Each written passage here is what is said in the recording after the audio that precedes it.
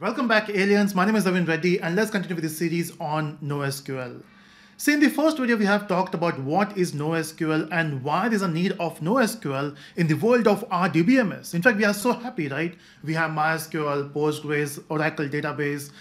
So when you have all those things, why there was a need for NoSQL? So we have talked about those things as well. Now, just to clarify, we are living in a world of data, right? So everywhere we have huge amount of data. It's not just about the amount of data we have, which is volume. We have variety of data and we have the speed, the velocity. And these three V's are actually changing the world. And that's why we are moving from RDBMS to this NoSQL databases. And then we have talked about multiple types of NoSQL databases, right? We have key value, we have the document type, we have tabular, and then we have graph as well. So we will be doing those things. We'll be understanding what these things are in this series. Of course, this will be like a crash course, not the entire course. The only problem is the concept NoSQL is very wide because we have so many types in it. Example, if we talk about key value itself, we can talk about key and value for days. In fact, the famous implementation for key value is Redis, right? So you can do an entire course on Redis, maybe an entire playlist on Redis. For document type, we can use MongoDB. Again, we can do the entire course on that. For Tabular, we can use Cassandra, and then we can do the entire course on that. Same goes for the graph one. In this course, we are going to look at everything so that we'll understand what is NoSQL, we'll understand the differences and how do we implement it, right? Mostly we can talk about the basics and essentials of all this topic. Now, which platform we are going to use this? Of course, for different types, example, if you want to understand key value, we can install Redis on the system and we can try it out. For document type, we can install MongoDB. And the same thing goes for the other databases, right? Now, what if we can find a platform where you can do everything? And that's where we have data stacks where you can do everything. So what we will do is, so in this video, we'll make sure that you have an account set up ready. Or you have an account ready so that in the next video, we can start the implementation. Of course, we'll start with the tabular. Why, we'll talk about it in some time. So to do that, first you have to go to datastacks.com, or you can find the link in the description. Use that link because by using that link, it will make sure that you will get some credit so that you can do transactions. Okay, so first of all, you need an account here. So you can say, you can click on the link and you can say, it will take you to the login page or register page. So make sure that you register here. Very simple registration. You can use GitHub account or Google account. So I'll be using Google. In fact, I already have an account. The only thing is when you create an account for the first time, it will ask you for some surveys and stuff. You can just complete that. Maybe you can say you're a student or you're working for a company. But the most important thing is it will not ask you for a credit card. Okay, that's important, right? Okay, but what platform we are going to use? So basically, DataStax provides you a database called Astra DB, which is actually built on Apache Cassandra. Now, Cassandra is an open source database. It is built by Facebook, but then now it is open source. Everyone is contributing there. So Astra DB is actually built on Apache Cassandra, and Cassandra is a tabular database. Now you might be saying, okay, that means using this platform, we can use Tabular, we can use Cassandra. How about the first two, the key value and document type? The best part, it also supports key value and document type, so you can do it, right? And plus it also provides you some layers. In fact, we'll talk about those layers later. This target layer where you can use APIs, but yeah, we'll talk about those things later.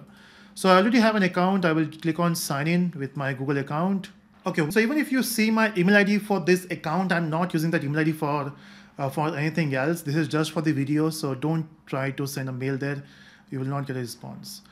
Okay, so basically it will ask you for some surveys and you can complete this very fast. This is the page of Astra DB and you can see the options. You can see we have a dashboard here and we are on dashboard. And this is a place where you will do all the things, right? You will be using Cassandra for the key value, for document type, and for the tabular.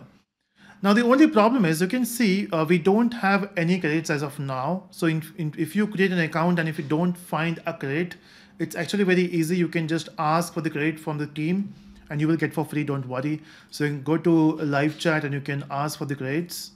But then if you use the link below, I'm sure you will get $25. And using that $25, you can actually do 20 million transactions, if I'm not wrong. And of course, for learning purpose and for small project, it is not a big issue, right? You will not go out of that limit. Yes, you will get a limit here. Let me know if you're not getting that limit in here so that I can try to find a solution for that.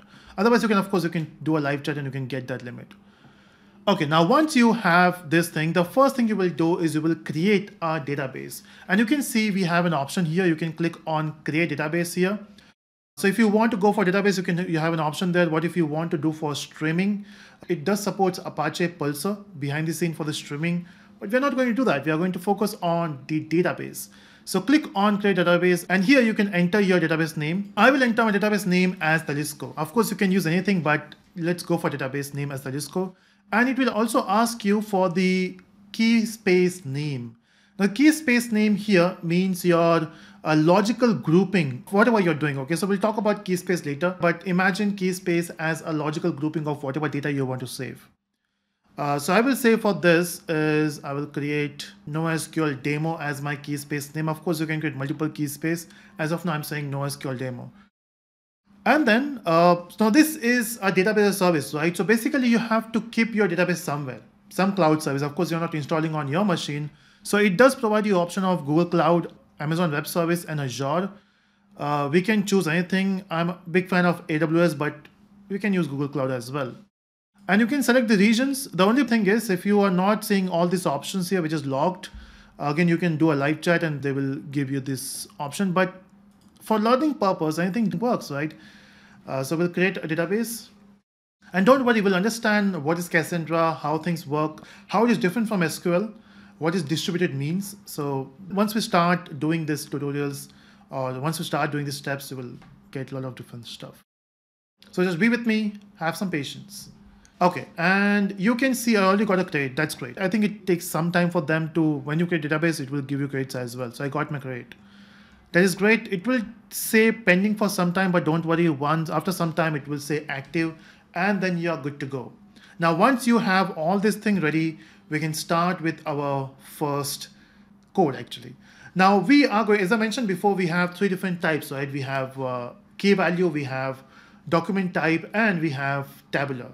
So initially we'll start with tabular because Cassandra itself is a tabular database. So how do we do that? So first of all, it is taking some time. You can see this thing pending, but after it is active, you can click on your database.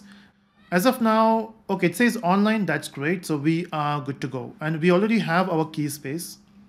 Everything looks good and we can start with our code. Now, where exactly we are going to do this? So we will be using this console, and this console is called CQL. That's weird, right? We have heard about SQL, and I don't prefer to call it SQL, but then we also have CQL, which is Cassandra Query Language.